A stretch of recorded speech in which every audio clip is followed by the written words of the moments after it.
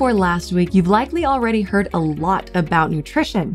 Everyone knows vegetables are good for the body, but how often have you learned about digestion? Healthy digestion is part of nutrition. Good nutrition supports healthy digestion, and a healthy digestive system helps you absorb nutrients better and simply live life more comfortably. No one likes an upset stomach or indigestion. Let's start with chewing. Chewing is something we do automatically and don't usually spend any time thinking about. But thinking about your chewing could actually help you with your digestion.